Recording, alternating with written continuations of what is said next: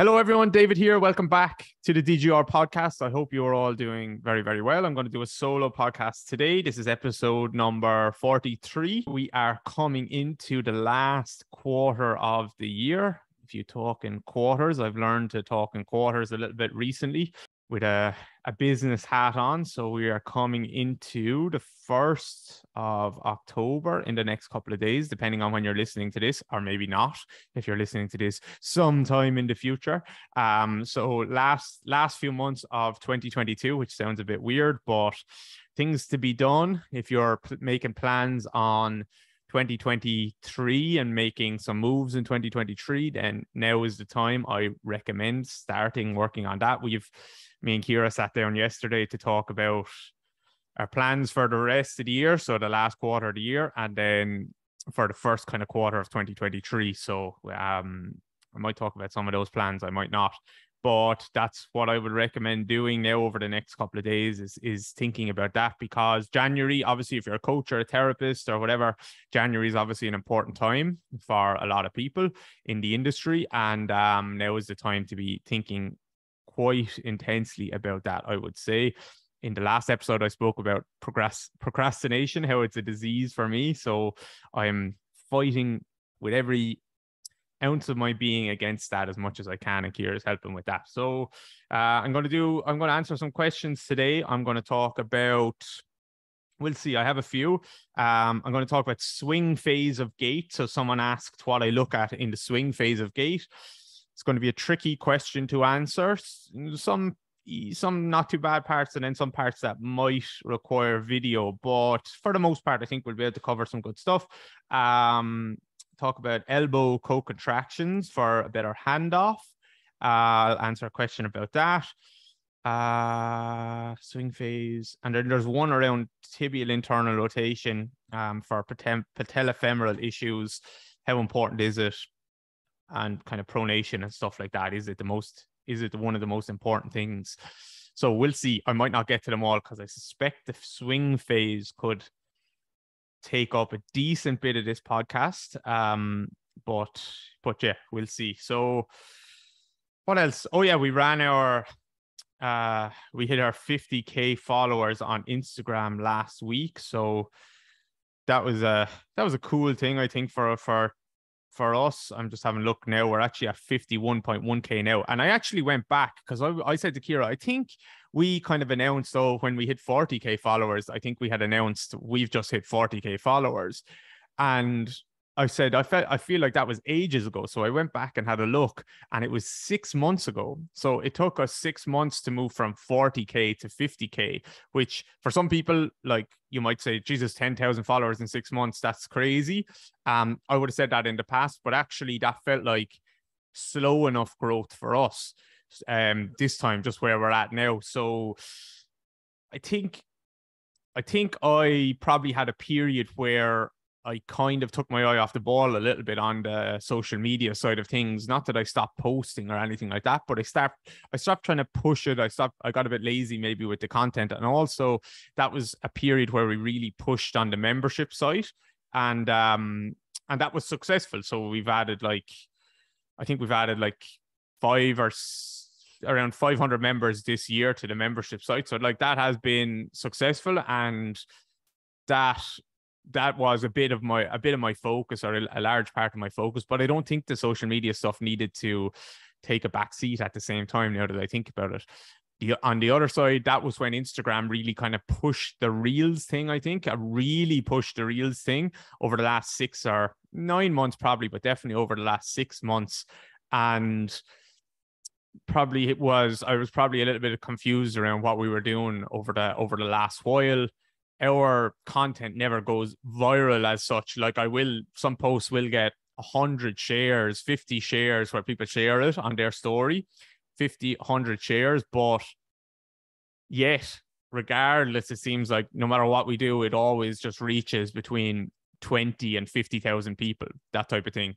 Where some person might have a post that is not, I don't think it's great. I don't know if any people are sharing it, because it's not like it's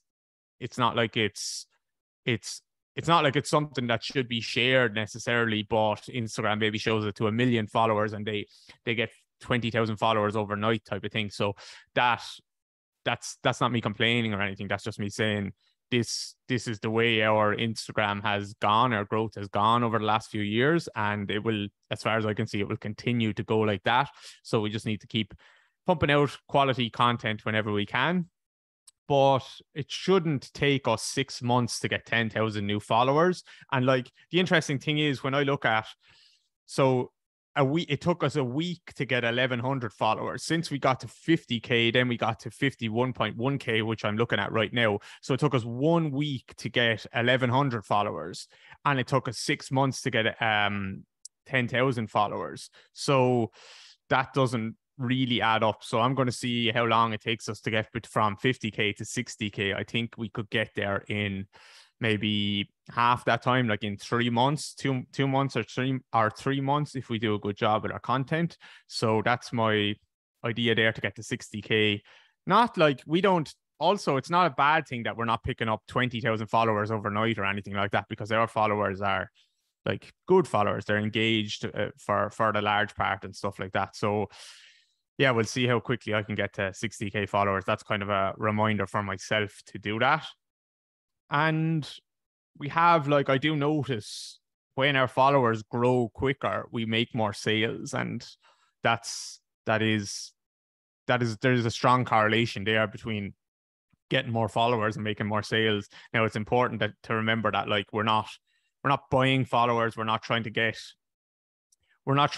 just put up super clickbaity posts to get followers, because I don't think that would correlate with sales necessarily. But I think the way we're doing it and putting out quality content, those followers that are then attracted to us does seem to correlate with sales. So I've said it before, like, we have sold, I think, well, I haven't checked now in a while, but like, let's say Lower Body Basics, I think I sold about 10,000 copies, probably a bit more now, and we have 50,000 followers. So like, that's a large percentage of our followers will have bought at least one program from us, whereas accounts maybe 1 million or 2 million followers, their percentage of sales to followers is a lot less. Now, naturally, it's going to be less because they have so much more, but I just think that shows that the quality of content that we give out does correlate with sales, does correlate with followers who are engaged and interested in what we're doing. And then it does seem to correlate with, okay, they buy one program and then they'll go on and buy more programs, and then they'll come into the membership site when they're ready and all that stuff. So to have 700 members now in the membership site and to have 50,000 followers, like, that is a good percentage of people who are saying, of them followers who are saying, I want to learn from you every week and every month. So yeah, I'm really happy with that. And all of that is just to say, it took us 6 months to get from 40K to 50K. Let's see how quickly we can get to 50K from 50K to 60K without trying to kill ourselves or anything, just with the same strategy, but just maybe doing things a little bit better. So if that's you, if you have 1,000 followers, 2,000, 5,000, 10,000, it'd be just interesting to look at how quickly you're growing. Has that sped up or has that slowed down? And does that also speed up? And does that correlate with more business, basically? Which is, if we're being honest about Instagram, like the networking stuff, all those different things are important, really important. But at the end of the day, if you're running a business, you're running a business to make sales. And actually, you're not running a business to make sales. You're running a business to make a profit. So that's what we're trying to do. We're trying to help a lot of people along the way, but at the same time, we have a business that is there and needs to make a profit. So that's my little, I suppose, Instagram segment there now. Okay, let's talk about swing phase of gait. So is there things you look at in the swing phase of gait?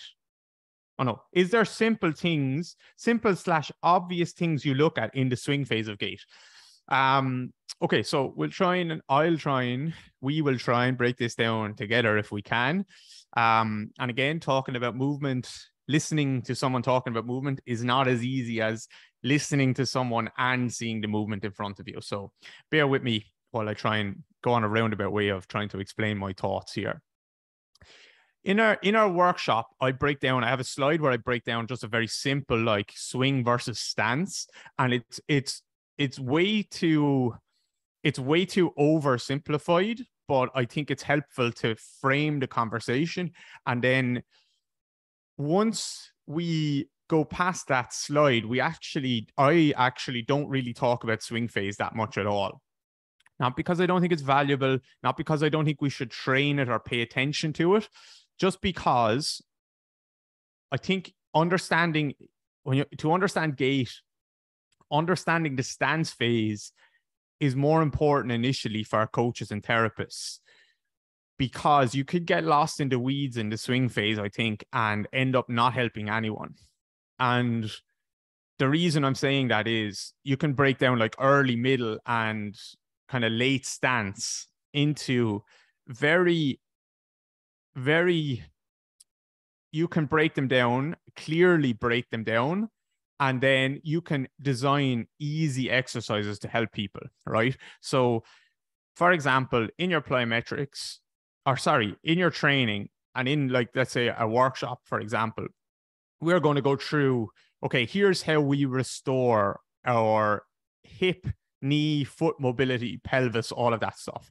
Okay, so we're going to restore mobility. That's a big rock, especially like if someone is missing range of motion. We're going to restore range of motion. We're going to restore relative motion, all of those things. It's really important. Then we're also going to, at the same time, or maybe slightly after that, we're going to get people to be stronger, and we're going to teach them the skill of how to transition through the gait cycle, and also transition through the stance phase, I should say, and also how to pressurize and push through the floor. So that's really important. These are coordinative aspects that improve very quickly in terms of transitioning through the gait cycle. Also how to push through the floor. That comes very quickly to people. And then building strength on top of that takes a little bit more time. But at least the intermuscular coordination changes very, very quickly. And then we continue to build strength on top of that. Then we teach them plyometrics. So restoring range of motion, strength, and then plyometric ability, in my mind, is absolutely vital. And 80, 90, 95% of your gains are going to come from that stuff for most people. Granted, if you work with Olympians and like high level athletes, then maybe you need to get more specific on whatever the one thing is that their issue is. It could still fall into those categories of like plyometric ability, strength in a certain area, or overall, or they're missing range of motion or mobility in a certain area as well. So even for a high level person, it could easily fall into one of those categories, and it often does. But they might need a technical cue. In swing phase, you're not doing this. In stance phase, you're not doing this. Your arm is not doing this. You're too tall when you run. You're too squatted when you run. You're switching of the limbs, the timing is off. All of these things. So don't get me wrong when I say I'm not focusing massively on swing phase in the workshops. I'm not saying that swing phase isn't important. I'm saying this is the 95% of the results that you're going to get with 95% of the people is by doing these things. Also, I will kind of add on to that and say, when you restore strength in the areas that someone needed, movement, mobility in the hips or whatever, the pelvis, the spine, and plyometric ability, you will see people's gait clean up substantially. The swing phase will clean up, the stance phase will clean up, everything will clean up when you restore movement in all of these areas, because the gait cycle is embedded in us, and things clean up when you just address the area that someone is limited or missing. Okay, you just address that and it seems to clean up quite quickly. So that's what I would say there. Then if I talk about swing phase in particular, there's a couple of things to look at. If you're looking at a side view, a couple of things that I look at that I think are quite easy to look at. If you're looking at a side view of someone running, let's just talk about like upright running for now. So max velocity, or just up, don't even think max velocity, just upright running. What you want to see if you think about like someone going into toe off and then that foot is coming off the floor, and that let's say I'm after striking on my right leg, I'm coming into mid stance on my right leg, I'm coming into toe off on my right leg, and then my right leg is off the floor, my right foot is off the floor and it's behind, so the backside there. What you want to see, what you should be probably looking at, an easy thing to look at on the backside is, does the hip and knee flex together? And that will pull the leg from the back to the front again. Okay, so in backside mechanics there, I think the biggest thing from the side view to look at is hip and knee flexion happening together. I have a video on the members site that breaks this down and looks at that, and looks at version 2 runners, a version where this doesn't happen, very clearly doesn't happen, and one that very clearly does happen. It's called timing of flexions in sprinting. If you're a member, you should look at that. And basically what you'll see in the guy that's not very good is he goes into toe off, his foot comes off the floor behind, and his heel comes all the way up and kicks his butt, kicks his glute, while the leg is still behind him. So he doesn't actually get hip flexion to happen and knee flexion to pull that leg in front together. He just gets a ton of knee flexion. It's effectively like if you're on a pitch, if you're on doing a warm up when you were young, and someone told you to stretch your quad when you grab your foot and you pull your heel up to your butt. He's running and he's in that position, but the leg is still miles back behind him. So he has a ton of back extension. So that's a big thing I think to look at there is, can someone get hip flexion and knee flexion happening simultaneously? And if it doesn't, that will throw off the whole gait cycle. So is that happening because the swing phase is a mess? Is that happening because the stance phase is a mess? I don't think, this is where I don't like to separate one versus the other, because it's the same thing. The front leg requires the timing of the back leg requires the timing of the front leg. Everything needs to be kind of roughly in the right position at the right time, and they all rely on each other. So I wouldn't just say the whole issue in his gait cycle is because he's flexing his knee a lot on his backside mechanics before he flexes his hip, or they're not happening at the same time.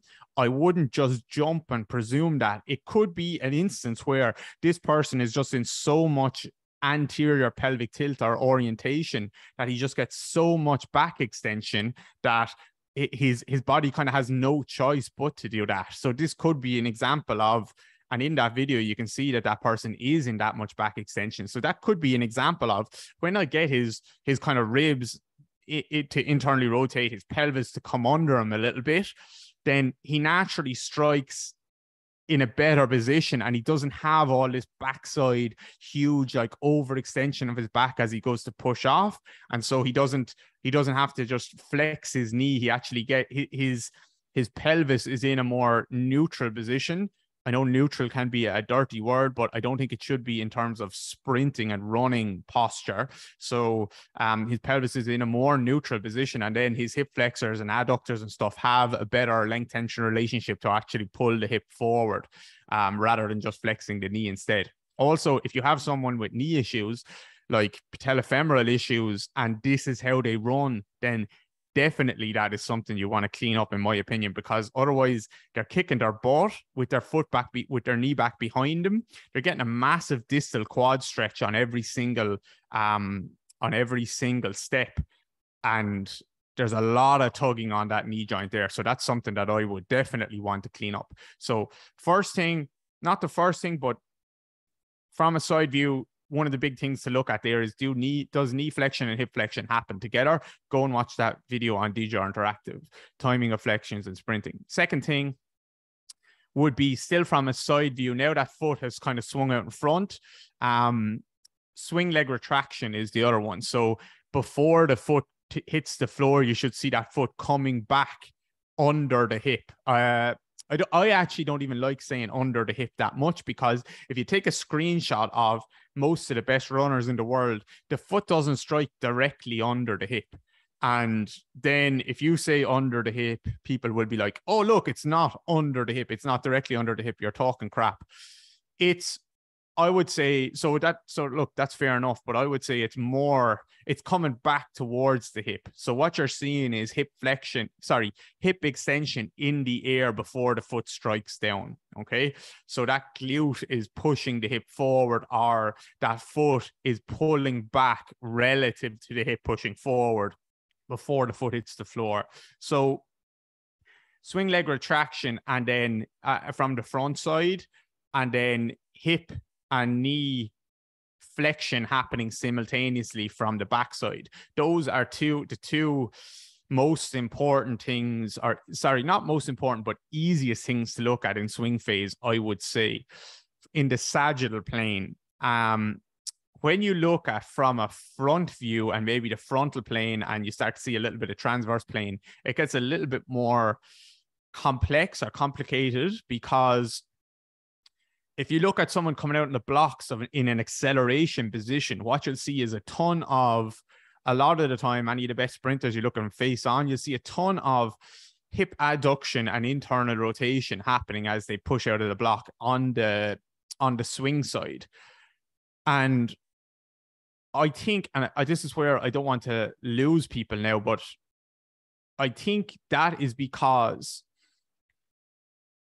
they have to generate motion. So they're starting from more of a dead stop. So there's much more it looks much more messy is a word that some people could use, but like, messy sounds like it's a bad thing coming out of the blocks. It's just that it looks much tidier in upright running. What a good runner is doing, everything looks more organized, whereas everything looks a bit messier coming out of the blocks, if from the front view at least, where there's a lot of rotations happening, there's a lot of kind of torque to generate that motion. It's not messy as in a bad thing, it's just, for lack of a better term, it looks more like there's kind of limbs flying everywhere, which is a prerequisite kind of to, not flying everywhere, but there's just a lot more motion needs to be generated, let's say. So you'll see a lot of flexion and adduction, and maybe some internal rotation there as well. Now, not as much as it looks like.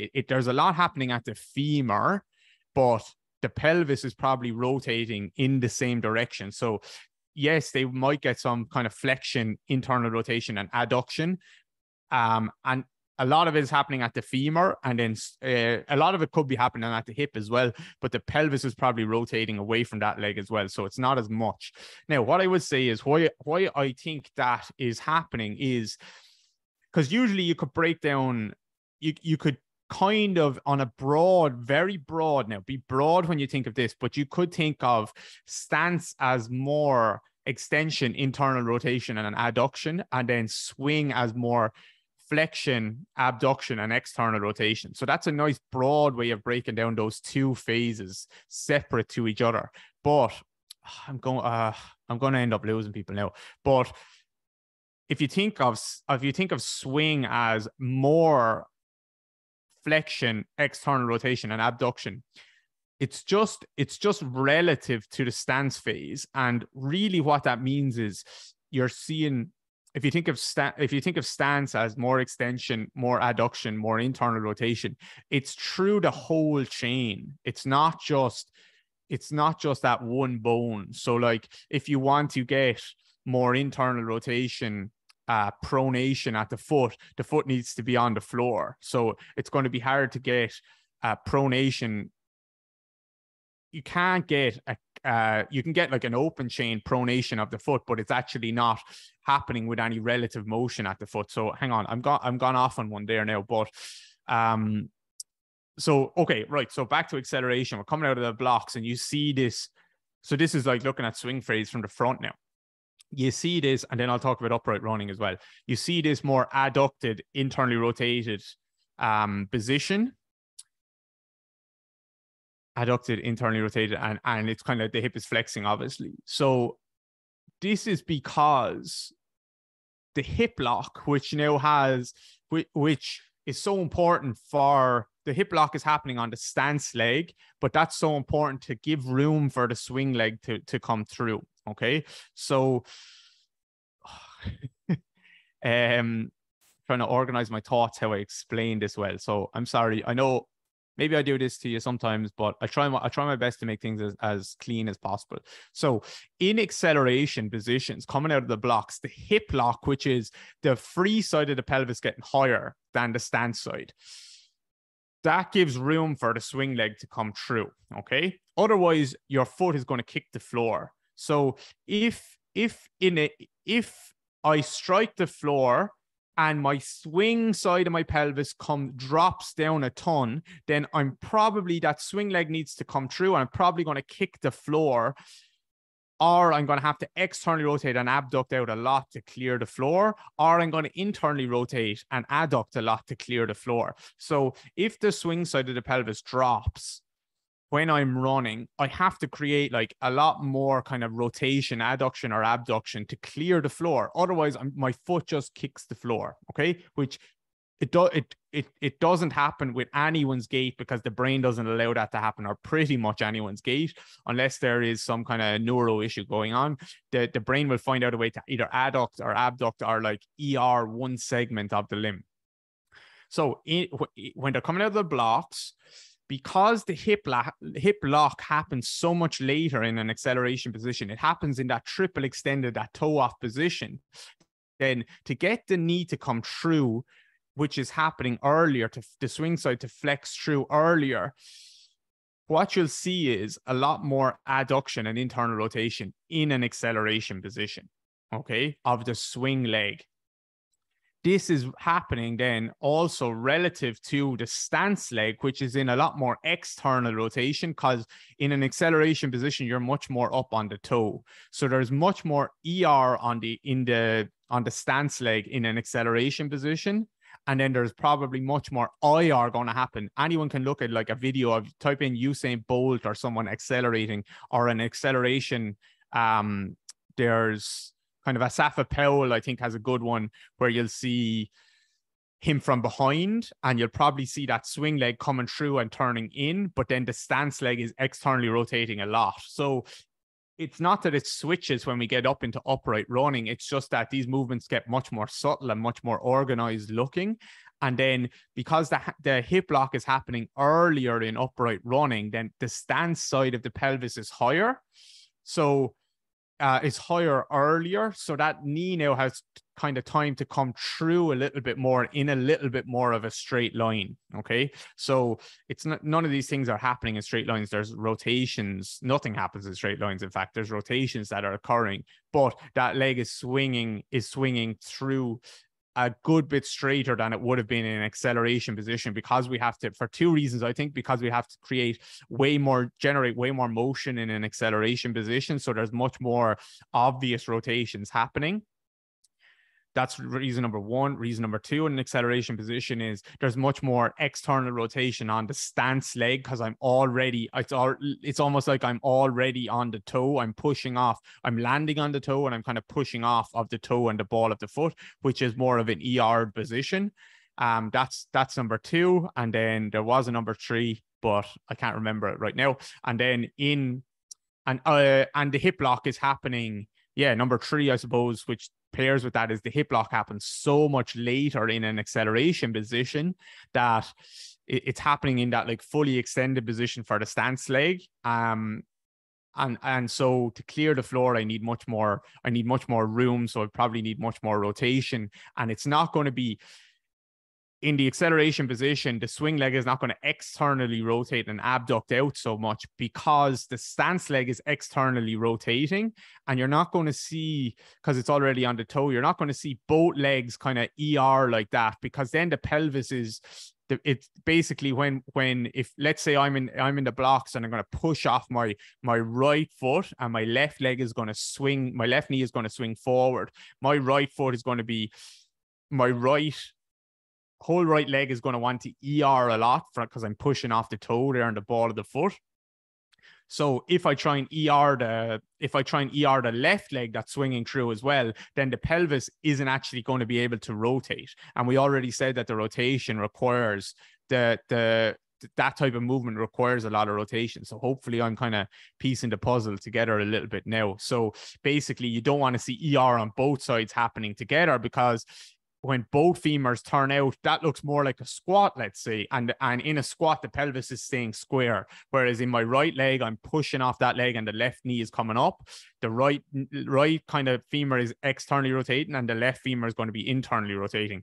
Both of those things are serving to turn the pelvis to the right in this instance. And then when the left foot strikes, the opposite is happening. Both of these things are serving to turn the pelvis to the left. Okay. So hopefully that's starting to make sense as to why there would be a lot more adduction and internal rotation coupled with the flexion of the swing leg in acceleration. And you're still going to see that in upright running. It's just that it doesn't need to be as much, because in upright running, the hip lock happens earlier and there's actually room for that leg to swing straight through. Now, so that's in an acceleration from a front view, where you can see kind of frontal plane and transverse plane movement at what's happening at the swing leg. But again, as I just explained, hopefully they rely on each other. Now in upright running, I've explained hopefully that the hip lock is going to happen and that's going to allow the leg to swing through. Straighter at least. When you see someone from a front view who abducts and externally rotates out a lot, that's going to be an issue. And what they're trying to do there is clear the floor. So what they probably don't have is much hip external rotation or internal rotation for that matter. And it sounds funny that like someone would turn out into external rotation if they don't have much external rotation. It's just probably that the pelvis is locked in place and the only place they have space is to just turn everything out to the sides, and then they can get their rotation from there. Their rotations can't happen from straight in front of them. So they can't get rotations. Like if I just have my hand in front of me here now and I can pronate and supinate my hand, internally rotate and externally rotate, or just even think pronate and supinate, and I don't need to turn everything out to the side to do it. It can kind of rotate on axis if you want to think about that. So that's happening in upright running a little bit more. Yeah.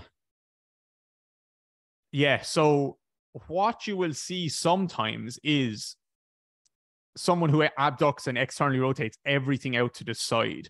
When I say flexion, abduction, and external rotation, it's not that adduction and internal rotation aren't happening within that as well. So that's kind of a conversation for another day, but it's that no, I'm not going to go into it, but it's not that those things aren't happening. And it's the same on the stance phase. There's flexion happening on the stance phase. There's external rotation happening during stance phase. It's just more internal rotation through the whole system because we need to push through the floor happening in stance and swing. Okay, so let me gather my thoughts for a second here.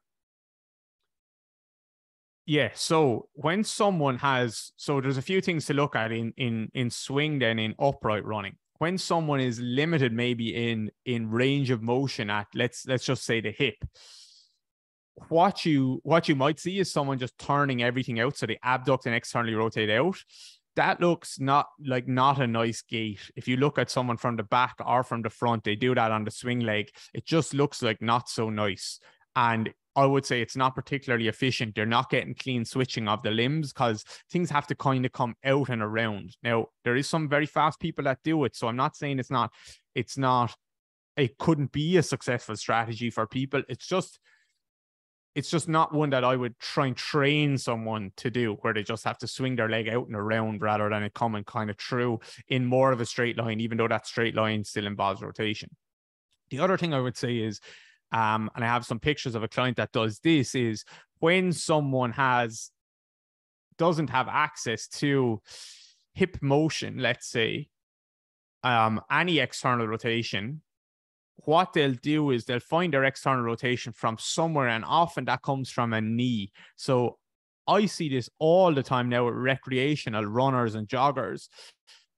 If you watch them running, they get a ton of knee external rotation when they run.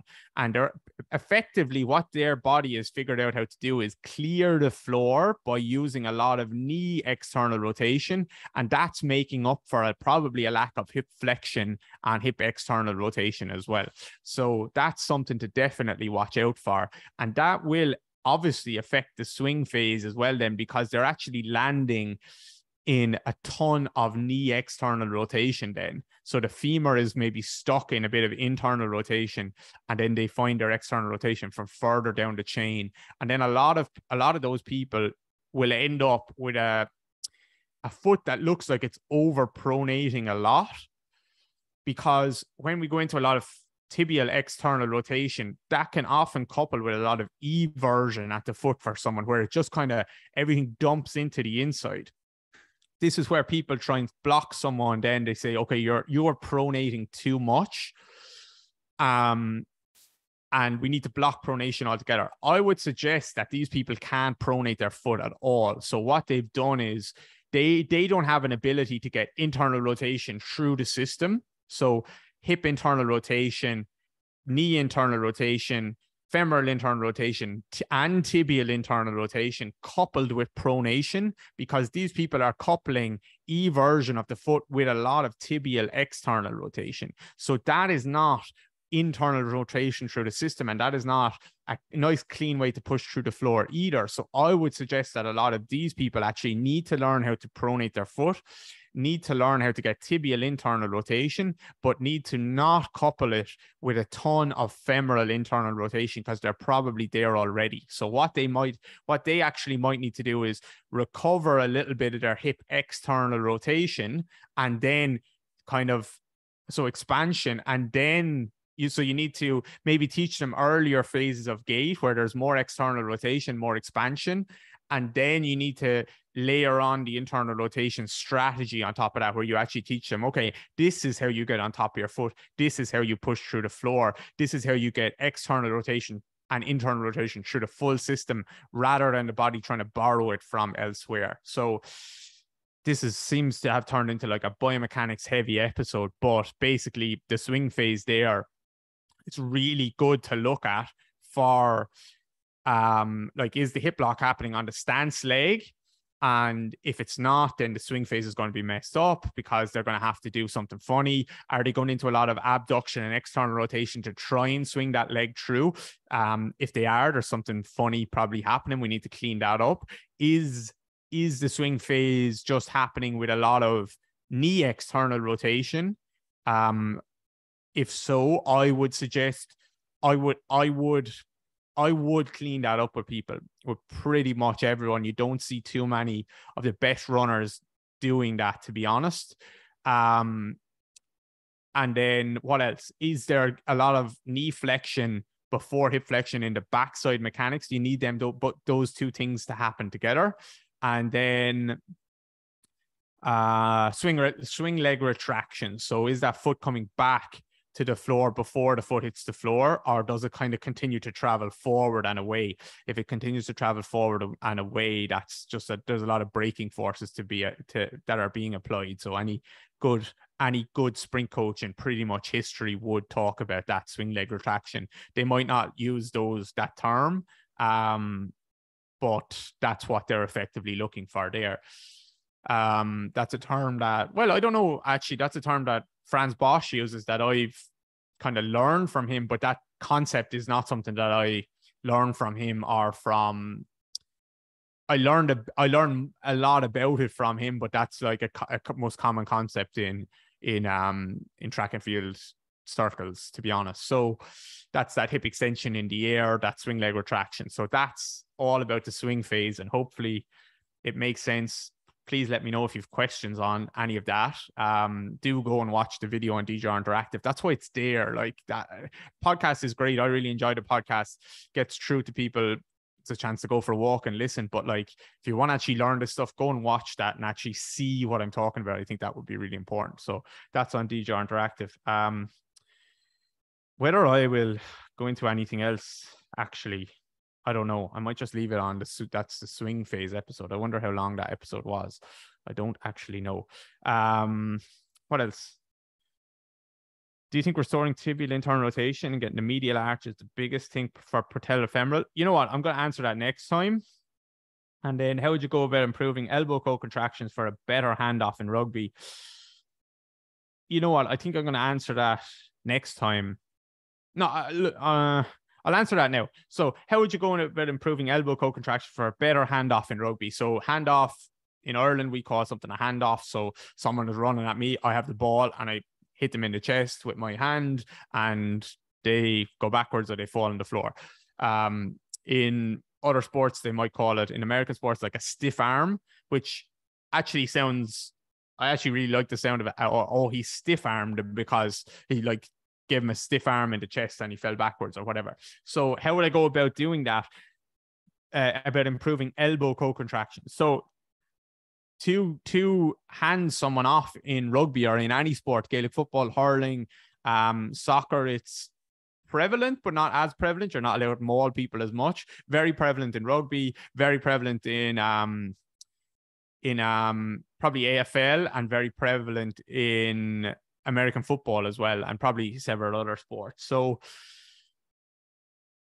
the elbow, you do need co-contractions around the elbow. So if I go to hand someone off and my elbow is going to flex or extend, then like that's not going to end well for my elbow or for me in particular, because I'm not going to hand them off. They're going to keep coming through that kind of flexion or that extension, particularly flexion. If my elbow extends in that position, then I'm probably going to break my elbow. If it flexes, then they're just going to continue to come into my body and hit me.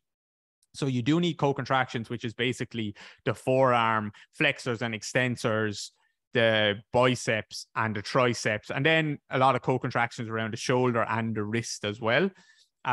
So all of those muscles, the hand, all of those things are everything is going to be trying to isometrically contract or co-contract so I can push someone away from me. And this might lead you to think that you need to work on like a lot of elbow co-contractions. So the skill of getting a co-contraction around the elbow. I would suggest that in rehab, maybe you need to work on that if you have an elbow issue, but or a shoulder issue for that matter, because if you can't do it well at the elbow or at the wrist, then your shoulder is going to end up with a lot of force and probably is going to be susceptible to injury if you can't actually dampen some of the forces that are coming in. They need to be dampened by the hand and the elbow and all the muscles on the way in. So that's what I would, and energy needs to be transferred. So that's what I would suggest there. That maybe in rehab you could work on that. But if you're just talking about improving your handoff in rugby and there hasn't been an elbow issue, then I wouldn't pay attention to the elbow particularly. At least not in maybe the co-contraction type of way. I would just go and get stronger. So actually, yeah, I'll talk about this first. So like bicep curls, tricep work, forearm work, and bench press. That's what I would do. If you see the best rugby players in the world, I can promise you that you look at the New Zealand players, the England players, the Irish players, the South African players, they're beasts. I can promise you they haven't thought about elbow co-contractions or getting isometrics around the elbow. What they have done is get unbelievably strong at things like press-ups, bench press, shoulder press, all of these exercises, bicep curls, triceps, forearm work, and what they have done more importantly, or as importantly, is get very good at rugby, because a handoff or a stiff arm requires you to be in a position and have the cognitive skills, the perception to be able to understand where your body is in space, where your opponent's body is in space, and then put yourself into an advantageous position where they're almost kind of reaching or lunging towards you a little bit, and you are in a strong position to where just a stiff arm like that can put them on the floor. Now, some people in rugby, I'm not talking about where someone is just an absolute beast and they run at you and they grab you and they actually just throw you on the floor, which is evident in rugby as well. But I'm talking about where it's more of just one quick stiff arm in the chest and down they go. So that's what I'm talking about. That I would say the vast majority of that skill is a skill that requires on you being in the right position and having the right timing, which is built off of playing the sport and also having evasion skills, very good perception and agility as well. I think agility is a massive part of that, because usually it comes when I've kind of sidestepped one player and I'm making a little bit of a break, and a guy is coming from the side of me, and I'm able to, just at the right time, I'm able to hit him. So you can be as strong as you want, but if your timing is off, then that's not going to work particularly well. So my answer there is agility, perception, and bench press, shoulder press, biceps and triceps, and don't worry about the elbow. That is what I would say. Get strong and get better at the sport, and that goes for that's a lot of answers. That's my answer for a lot of things, to be honest. Just don't let the strength work slow you down. That's the one issue I would say there. So, but that's again for another day.